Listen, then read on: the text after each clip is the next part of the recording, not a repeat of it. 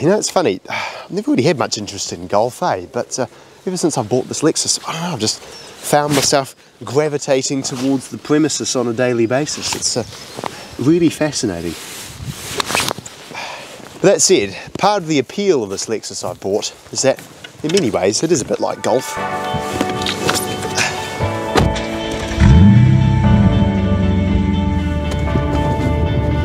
For starters, it's unassuming. To my parents, it just looks like a nice red sedan, so I can pick them up and take them down to church on a Sunday, and they're none the wiser about what lies under the bonnet. It's extremely smooth, quiet, and comfortable. It has a really good amount of space in the boot and a decent amount of space in the back seats. I've got auto lights and wipers, cruise control, reversing camera, Bluetooth, heated seats, keyless entry, and so much more. And there's lots of nice, well thought out touches here and there as well. The boot has a mattress on the bottom so that your stuff doesn't clatter around back there too much. The steering wheel moves out of the way when you turn the car off to make it nice and easy to get in and out of, you know. And when you turn up to the car at night, the car knows and it turns the puddle lights on for you so that you can see where you're walking. But to those in the know, this is no ordinary red sedan. Put it into sport mode and turn traction control off, and now I have a Japanese M sedan.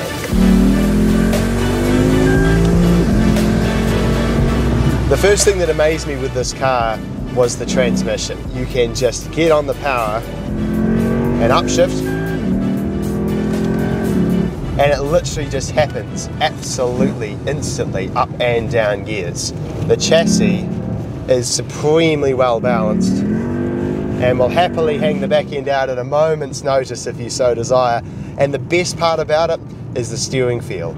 It makes all of this so easy and so possible because it's just perfectly weighted. And then there's the noise.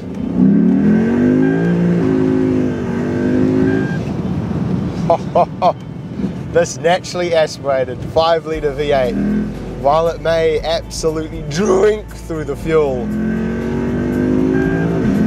the sound that it makes both up and down gears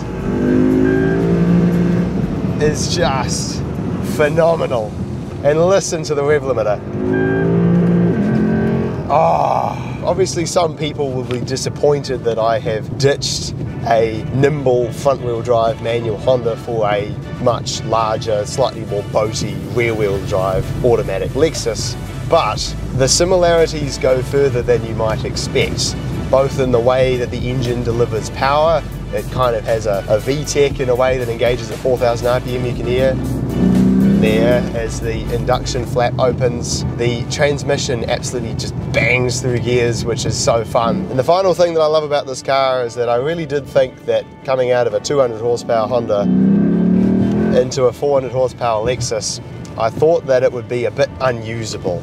I remember when I first reviewed the Mercedes C63, I really didn't like it, and I drove it down this same road and I just thought it was just too much of a death trap.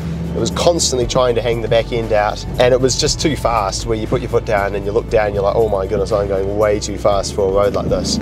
But somehow, because this is maybe slightly longer gears, a little bit less power and torque, and open diff, so it's not constantly trying to hang the back end out, even in miserable conditions like this, you can turn out of a corner like this, go foot to the floor, and the car is just completely unfazed by whatever you do to it. And I have absolutely no issues letting anybody else drive this car, because I know with confidence that you can be an absolute ape behind the wheel and try and get it to do something really, really stupid, and the car will just cradle you along, even with traction control fully off.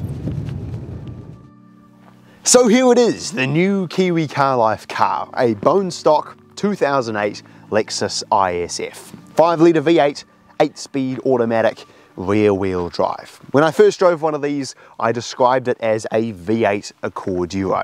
And given how much I loved old early Accord, this, with double the power and features, is without question the best car I've ever bought.